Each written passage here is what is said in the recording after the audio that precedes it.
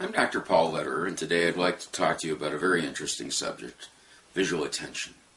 You see, we often see children that come in with diagnoses of attention deficit disorders, ADD or ADHD.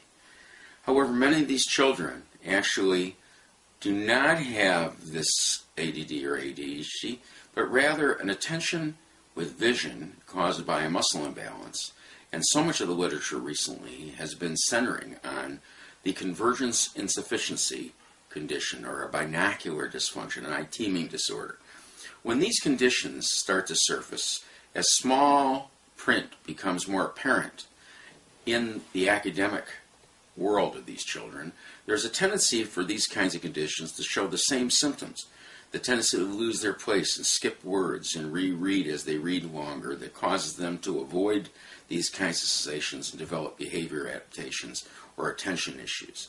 Now, when you read to these children, very often, if they don't have an auditory learning problem, they have very good attention. They can sustain long-term and enjoy listening to you reading to them. It's when they have to read that these symptoms surface. And it's often the misreading and substituting of the small words, not the big words, but the endings and the periods and the commas that are associated with this spacing out under stress visually and this inability to sustain good comprehension. When these occur, it is not they that find these errors or pick up on these errors. It is rather the mother. And the mother or father reading with them starts to say, well, you missed that word, or correct them, and this is an embarrassing situation. In fact, in the adults I've treated, I find that they still will remember back how it was in 4th grade when these difficulties were so embarrassing to them in front of their class.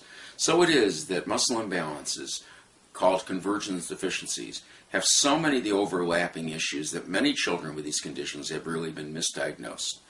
And we don't want to treat the symptoms of these conditions. When possible, we want to treat what's causing these conditions.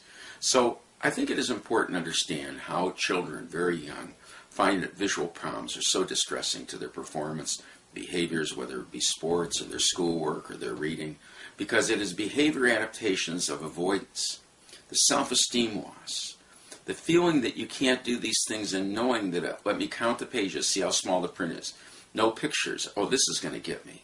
When they start to notice that the visual problems of reading or difficulties that they have doing things that they might otherwise have thought should be easier, but they found difficulty with, often avoidance becomes the substitute, the way of coping. And it's these conditions that I enjoy most of all, seeing unwind or reveal to that child an understanding that as the visual problems start to improve, as they're effectively diagnosed, as symptoms are reviewed and start to decrease, that an individual's self-worth starts to improve, an awareness, that an understanding that these symptoms are no longer present, that they misdiagnosed previously, and that now what appeared to be an attention deficit was merely a reflection of an inefficiency within their visual system, a poor coordination with the way their eyes work together. And as these conditions start to decrease, so do those symptoms. So I think it is important to note that there are many children with ADD or ADHD. These visual problems masquerade as if they're attention deficit disorders. So we want to clearly be respectful to those children who may need the medication, but it's not those that I'm addressing. And many of those children also have these convergence problems. It is not only one condition.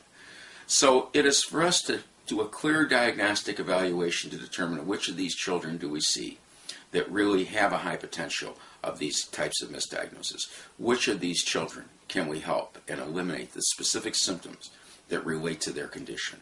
And which of these children can return to a more normal visual situation and a more normal academic potential and achieve what their true abilities really are, whether it be academic, whether it be recreational, or whether it be for their own hobbies and things they wish to do, that the more they can sustain working it near and see that it was linked to more physical visual issues, perceptual processing issues, that these changes can be a gratifying and evolving situation to becoming a fine representation of a change in visual function and an achievement of reinventing themselves and finding who they really are potentially.